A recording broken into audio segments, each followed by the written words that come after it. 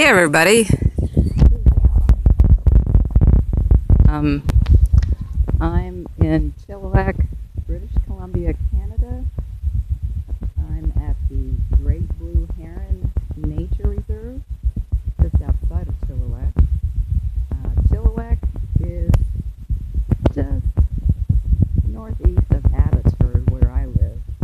And Abbotsford is right on the border with Washington State. And I came here today to go on a members only bird walk. So this location is well known for its great blue heron nesting areas. You can't really see too much this time of year because of the foliage in the trees. So I have seen some herons flying overhead, and I just finished having a guided tour with our guide Kevin, who kind of looked like Rock Hudson, but he registered on my gaydar. I might be wrong about that, but he was very cute and very nice. So it's around noon. The light isn't great. Also, the views today are not so clear because whenever the dry, sunny season starts, that's when the forest fires happen and the wildfires. So I can tell there's smoke in the air. It's kind of giving the mountain views that hazy look.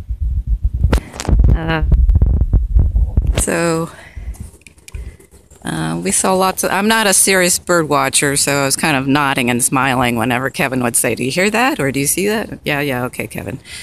So I'm up in an observation tower, and I'll give you a little quick 360 here so you can see. Okay, and they have some signs up here explaining. Yeah.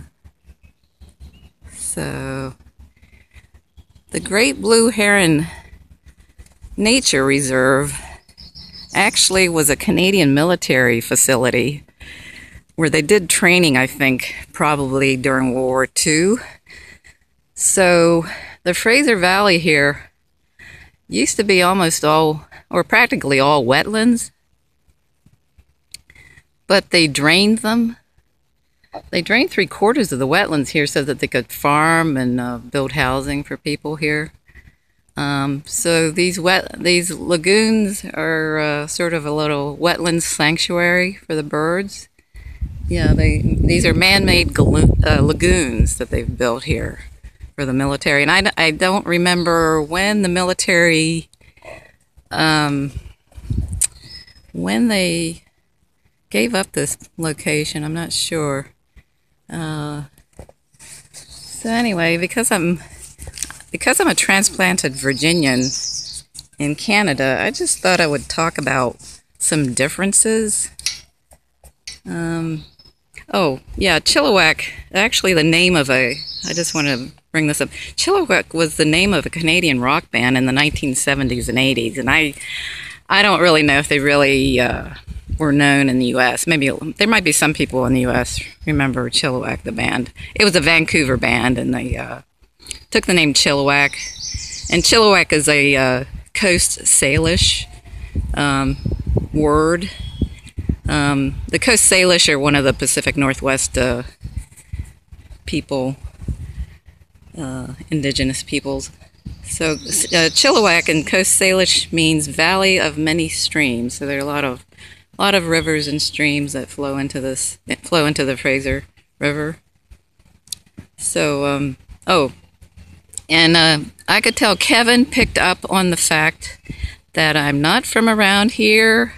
He was talking about a bird call where you could hear Z, Z, Z, and then he looked at me and he said, or in some cases, Z, Z, Z, because that's the difference. The Canadians will say Z, and Americans will say Z. I also noticed Kevin, he would say things like these ones and those ones, whereas I would say these and those. I don't know. There might be Americans that do that. I don't know. Sometimes these differences are regional, not necessarily national. Kevin also said again, so rather than again. So it's funny how I still have whatever is left of my Virginia accent, and people pick up on it pretty quickly. So yeah, differences between Canada and the U.S. I was thinking about this, the Second Amendment. You know, the right to bear arms. There's a big difference between policies and attitudes about guns, gun rights.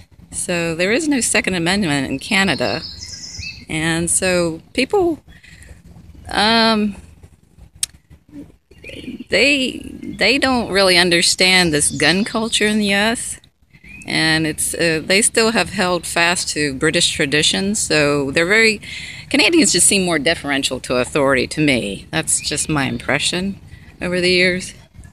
And my dad was actually a member of the NRA, and he was from a remote area in the mountains of West Virginia, and his family, they were German immigrants who had arrived in the 18th century, and they'd settle on the frontier. And so they had to be self-sufficient. So they needed guns to survive, because they used guns.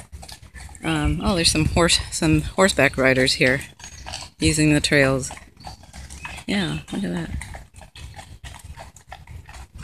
So my dad, you know, he grew up with guns. They had to hunt sometimes to survive, and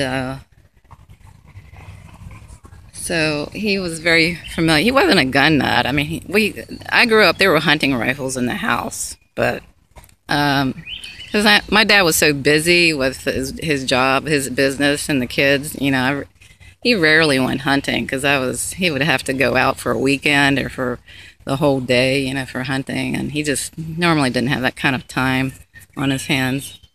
So my sisters, my brother and I, we kind of would make fun of my dad getting the American Rifleman magazine or whatever that the NRA published. And I remember that the NRA magazine, it would be filled with situations where the police had come into somebody's home searching things, and I don't know, those sort of stories. And I'm sorry that we kind of made fun of my dad and his NRA membership, because I think he had a good sense of why we needed gun rights and the Second Amendment. My dad was a pretty wise man, so he was a hillbilly, really, and we made fun of him, and I'm sorry that we did that, because he was a good guy. So another thing I want to talk about is I did a video recently mentioning the Five Eyes, and Scott Creighton from American Everyman and the Church Dog 42 channel, he was sort of talking. He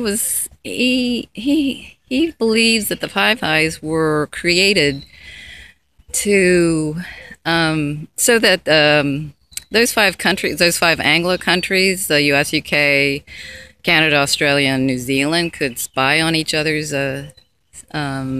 citizens or residents and not worry about whatever legal restrictions there were.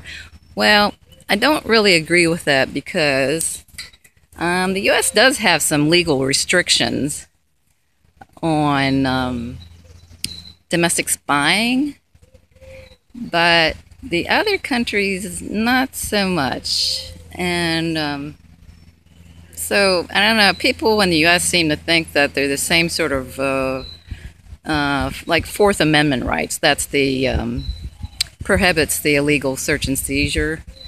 But other Anglo countries don't have those protections, especially Canada. Now, I found an article where Edward Snowden, he said that Canada, from his experience working as an NSA CIA contractor, Uh, Canada has, this is his wording, Canada has the worst oversight of all in the Western world. I think those are the words. Yeah, I'll provide the link in the show notes. So, yeah, Canada, when I first arrived in Canada, people were telling me, oh, yeah, the RCMP, that's the Royal Canadian Mounted Police, they keep files on everybody and anybody they want, and there is no oversight. And yeah, I mean, the government, they can just spy on you. And that's why, oh, I want to give a little shout out to the CSIS, the CSE, and the RCMP right now, because I'm sure I'm on their radar. So the Five Eyes, I don't think they were created for that. It could be that the U.S. had that in mind. Other countries, not so much. I think it's just a natural Anglo network of spy agencies. And another reason I don't think that the Five Eyes are created for that necessarily is I seem to recall from my days at NSA that the UK did not have, they had the same restrictions. They had to be careful. They were not allowed to spy on U.S. persons, they were called. That was a category of anybody who was either a citizen, either a U.S. citizen or a legal permanent resident or green card holder, I guess at that time it was called. So the Five Eyes, I don't think it was necessarily created for that reason. The U.S. might have had that in mind, but not so much the other countries, I don't think. Yeah, so those are my thoughts about the Five Eyes. And yeah, the other, so... Well, I think that's about it for now. So I hope you enjoyed this little bit of nature and talk about Second Amendment. And oh, another thing I forgot. There was one thing about the Bill of Rights. Now, this is really weird, and I'm sure there are going to be Canadians who will dispute this, but I have encountered Canadians in person and online who do not believe in the First Amendment. They believe in restricting speech. You know, they don't believe in hate speech, so-called hate speech, and they believe in restrictions on freedom of speech. And one reason that was given to me is that we don't want to be like Americans. I know that sounds strange, but there is a strong resistance among Canadians to not be like Americans. They don't want to be like the U.S. system, the U.S. government, Americans culturally, even though, you know, the two cultures are very similar.